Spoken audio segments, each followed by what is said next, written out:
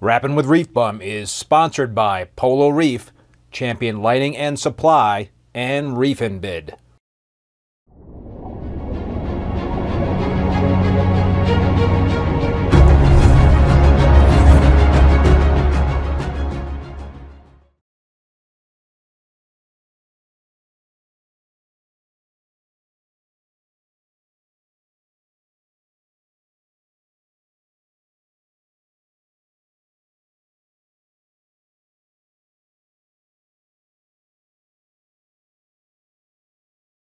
So, in your experience, because you're running coral farm, a successful one, so if you only what is the most important, like the top 5 or top 10 traits that you actually will focus on first? I focus on iron, manganese, cobalt, vanadium, and copper. They're the ones that I make sure are always in the correct ranges. Mainly what I see, vanadium's up there as well. It's not. I don't think vanadium's as, it's not. I can't replace vanadium with copper or copper with vanadium because I have noticed differences. I can tell in my system that I keep the majority of my gonnies, and I can tell when my manganese is low and when my vanadium is low. It's always both of them at the same time. I've always had deficiencies in both of them at the same time. Very rarely does vanadium show up and manganese not show up, or vice versa. I don't understand that. It's way beyond, I guess it's part of the unknowns that we might not ever understand. But when my gonioporas aren't polyped out like they are when those levels are present, and I see that they're retracted, I can go and dose some vanadium and some manganese, and within 24 hours the polyp extension is right back to where it used to, where it should be. That's pretty cool to see. I mean, you don't believe it until you actually see it, but that's probably something most people are like, yeah, that's a bunch of BS. But until you experience it, just from my experience, I'm not saying something that I haven't experienced on my own. And people that I've also talked to about, specific species like gonioporas, and they say they have no, polyp extension is not as good as it used to be. And when they do a water change, it seems to get better for a day, and then it seems to go down. I say, well, dose vanadium and dose manganese, actually dose minor and traces in general, and you'll see them, really be happy. And so that's what I say. My favorites. Do you see that the gonnies color change after you dose manganese? I haven't noticed any color change. The gonnies that we have growing on the farm, they don't shift in color at all. The only time I see them shift in color is if I take fragments and put them directly under a metal halide, and then I seem to get much more vibrant colors out of them than if they're just under the T5s. Metal halides, huh? He said it. He used the dirty words. You will never. That's another show.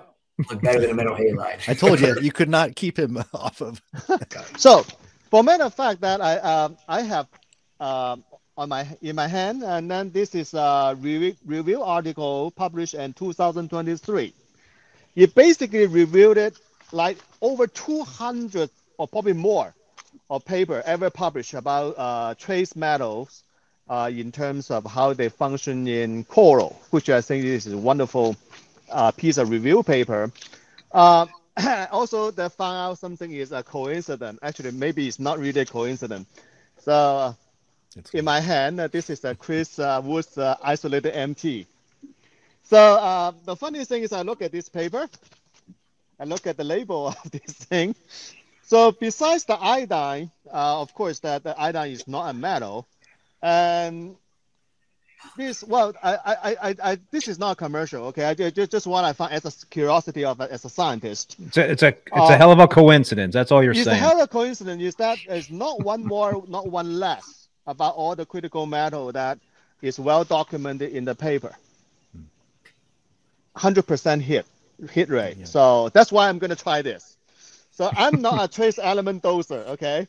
So I've been trying out iron and manganese well, just put some in, that kind of thing. Mostly is for that big red garnet that Keith gave me. That's what it is for.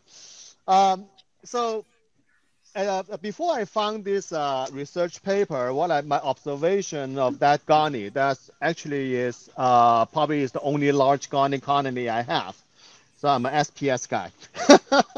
So Me too. yeah. Me too. So that garnet always have a great polyp extension, and that is because I use tap water. Well, God forbid. Oh, well, don't duplicate that, because that the water, my tap water is unique because that is produced by our town, and the water source is very good. So that's why. But don't try tap water. So you anywhere got else. some magical tap water there, huh, Dong? Oh, actually, yeah, it is, because in our tap water, the two elements stands out. Actually, it's naturally occurring. Is iron and manganese. Really? Nice. Yes. That's Yes. pretty common in a lot of Yeah, groundwater. in New England. Yeah. Yeah. Yeah. So, Exactly. Yeah, in New England. And also that I got 2 ppm of fluoride. Oh wow. Yeah. Nice. Wow. Yeah. So 2 I think ppm that- of fluoride? But Yes. that's because the town put that in there. Yeah, the town put them in there.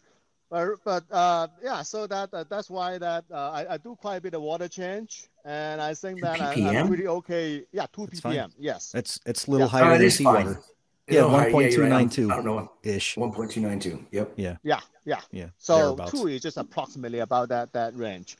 So so that I also do a little bit of more iron and manganese. Just try a little bit in the past several months, and try to see if I can try to see the response for that big Keith Scarnipora. When I add a little bit manganese and iron into that tank just for that garnet, one thing that I see is that because I already have some iron and manganese in the water to begin with, the addition a little bit more is just icing on the cake.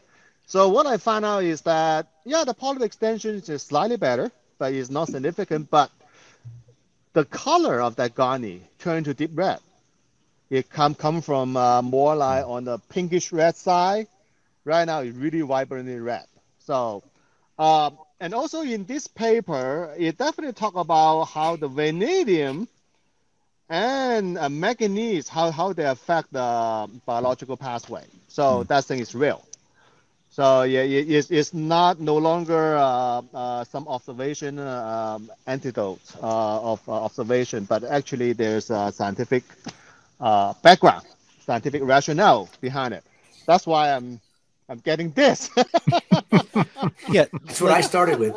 Right. Yeah. I mean, when you and I first put our heads together and you started using that in the farm, I remember vividly you telling me about the rate of increase of growth that you were getting in some of this stuff. And it was significant. Not just significant in terms of the rate of growth, but the number of corals that it was significant.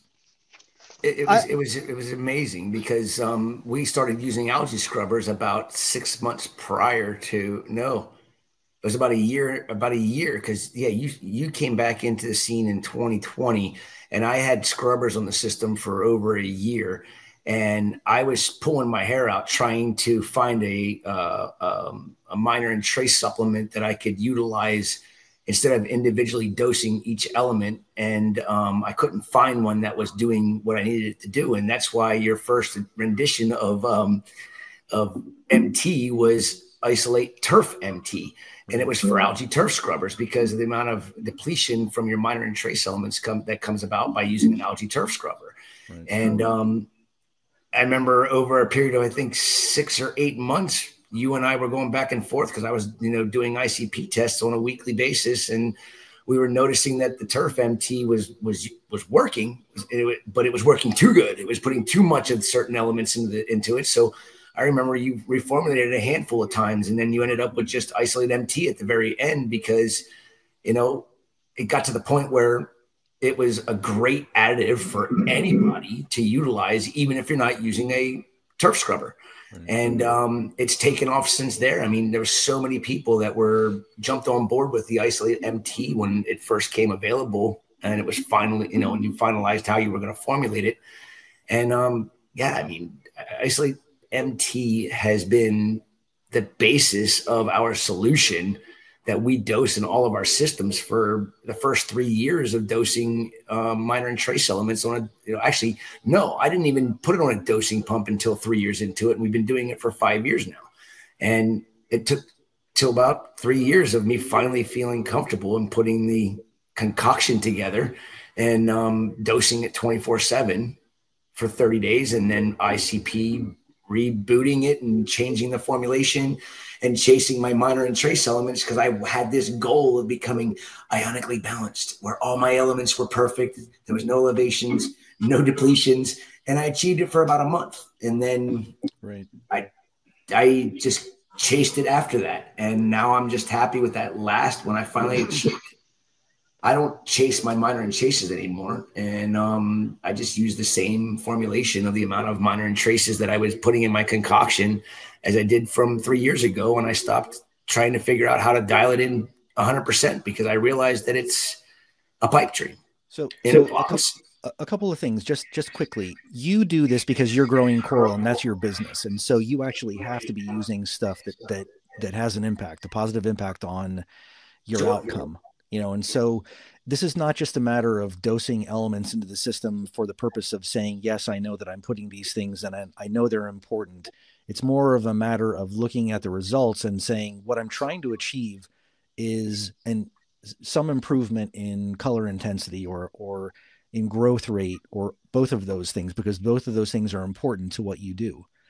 So from a practical perspective, you're putting it in there, not again to just say, I know they're going in there, but you're looking at the corals themselves and noticing if this is not going in there, this is the impact. When I do put it in and I'm good about it, then I know this was the difference. I started here and I ended up here after using this stuff. So it's, this is not meant to come off as being any kind of a marketing thing, because it's not. The critical thing is putting those elements in and actually seeing the impact that they're having on the system. It doesn't matter what ratios you put in. MT just happens to be one that works really, really well.